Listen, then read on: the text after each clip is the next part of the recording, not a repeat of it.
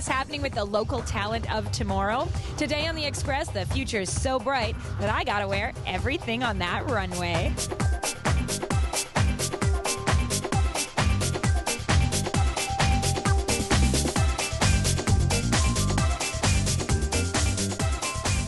On today's show, the students design a collection and they choose 3 looks to produce. UFV's Absolute Style year-end runway show. It was a huge challenge, coordinating 1,000 people, 2 buses, 3 trucks, a helicopter, 3 horses. UBC's Lip Dub, a school project of a lifetime. It was a definite challenge. They have to be the best of the best. BCIT's aircraft maintenance engineers. There's glazing on the opposite side of these walls here. Kwantlen's interior design grads of 2011. I feel like I'm in the right track and I'm in the right profession and I'm ready. 5 days of India, so you'll go. See that and more local expression.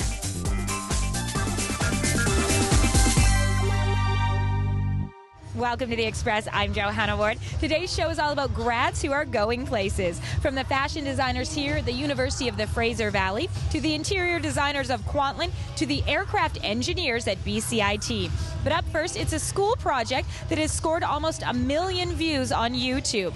As Pink says, raise your glass for UBC's Lip Dub.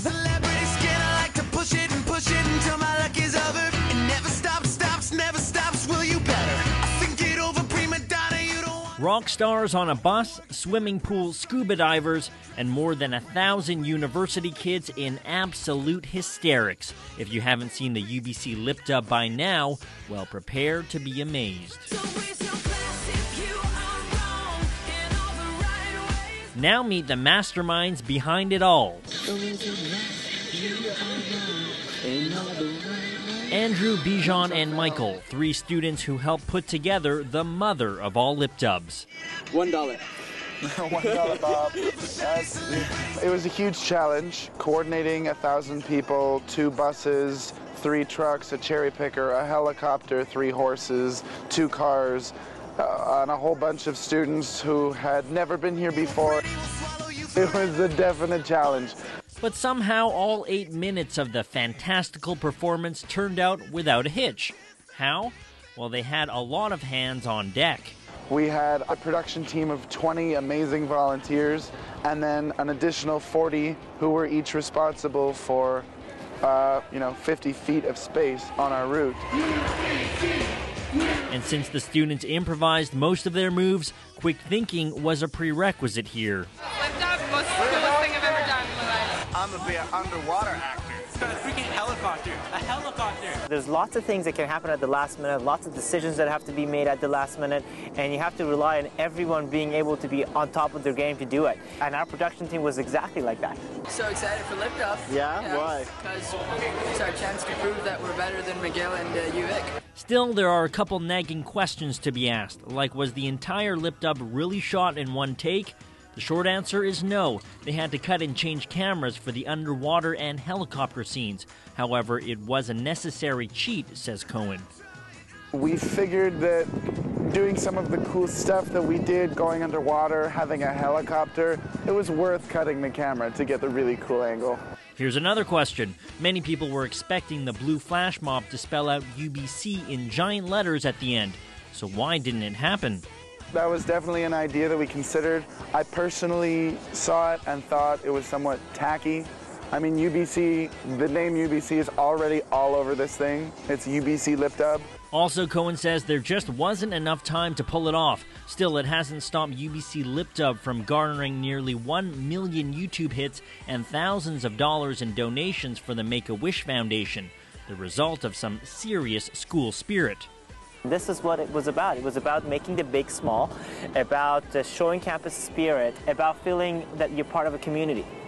And at the very least, these 3 guys have a university experience they'll never forget. I'm Tim Chung at UBC for The Express. Today, seeing the crowd, I know we are making the best Lip Dub in the world. Hoorah!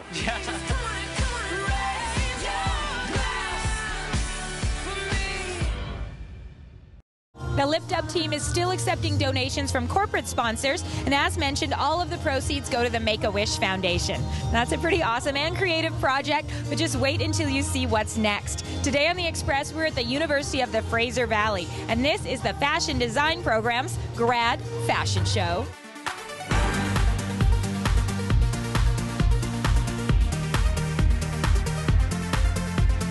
Raw Sheen. I love the name of the line, and it's all about being daring and edgy. So is that how you would describe yourself? Sometimes actually, but I like to take daring as in like fashion being to the extreme. So I like to take the shapes to make them edgy and be creative that way. I love the program. It was really intense. We learned a lot really fast, but it's all going to pay off today for sure. Since I was little, I think I was in grade 7, I wanted to do this, and it's just Indian fashion been like really like inspiring for me, and so I just wanted to take that a little further. We hear the term East meets West quite a lot, you know, in pop culture, but you've really done that with your line. Was that the intention? Yes, it was. I wanted to take traditional Indian clothing and transform them through like modern cuts for people that are, you know, here because the cultures are mixing.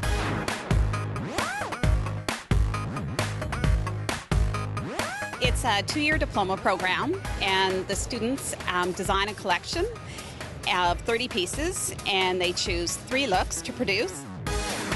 They actually design them, they draft them, they sew them, and they also merchandise them so that they look the way they look on the runway.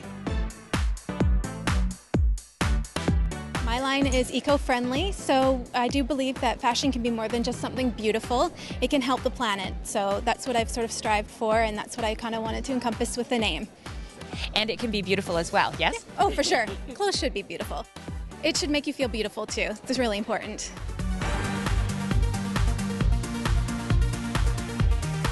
I find a lot of times in the fashion industry, people take things really seriously, and especially for the demographic it's meant for, there's no room to take things seriously, and that's definitely what I want my line to be. And I wanted it just to be something that people feel comfortable and confident in. And how confident are you feeling today? Is it exciting to be at this point? It's probably the most nerve-wracking thing you can ever imagine in your entire life. Congratulations, and you seem so calm. Oh, you should see me backstage. That's part of the public eye, though, right? You got to get used to that. Absolutely, hopefully, yeah. Project Runway, she's ready. Next. I'm very proud. It's amazing to see how much they've accomplished in 2 years, and I'm looking forward to see where they end up.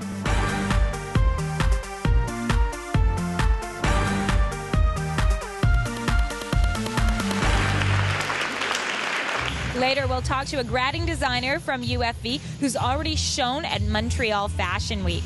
But right now, it's a whole different kind of runway. We're off to the Aerospace Center in Richmond to learn about the real responsibilities of life as an aircraft maintenance engineer, a career with pretty high stakes.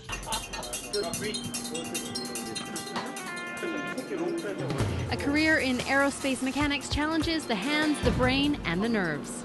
They have to be the best of the best because they are not allowed to make any mistakes. Oh yeah. A lot of pressure there. Because, I mean, you fly, your family flies, and you don't want them hurt. So these people have got to make it to an airworthiness standard. And by doing that airworthiness standard, means it's safe to fly. It's a lot of pressure, but the students at BCIT's Aerospace Maintenance Program are used to it. The intensive program is nearing its end, and students are preparing for the BC Skills Competition. They're near graduation here because now they've got hydraulics, they've got the landing gear, they've got helicopters, they've got a lot of component time, all the basics and all that, because it's a very, very high pressure competition, because in one day here at the BC Skills, they've only got 6 hours to get a gold medal. Well, it's a sheet metal project, right? So it's just what we learned back in level 3, our bending, our cutting, our riveting, all those plays factors in this project. Corey is hoping to do well in the competition in Abbotsford. It could mean a lot for his career. We're showcasing our young, talented people, and a lot of director maintenance and chief engineers will come out and actually look at these young people, say, you know what, that's the kind of young person we want to have on our staff. I would like to work on helicopters. they fascinate me a lot. They're a little more complicated than your regular fixed wing, and so getting a job in helicopters is my biggest goal right now. The program gives students the skills to work all over the world in an industry that's forever changing.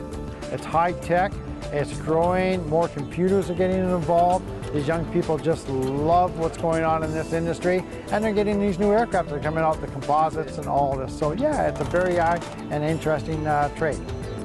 And talk about changing fast. That's you all filter assembly? I've graduated actually 2 months ago, and the school has offered me additional training. They called me and they're like, okay, come back, we'll train you. And I've been training for the past couple of weeks on the structural stuff.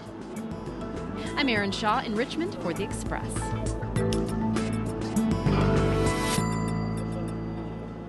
Congratulations. The gold medal went to Andrew Lines from Northern Lights College. Silver and bronze were both students from BCIT. You're watching The Express, and we have more stories of runways and rewards coming up. This is our restaurant here, so we see that kind of black After the break, wood with the black leather. Quantland's interior design program. I'm glad it's over, but I'm looking forward to the future. You were shortlisted here, then you got shortlisted, made it top 25, UFV's award-winning fashion design grad. You're watching local TV on The Express.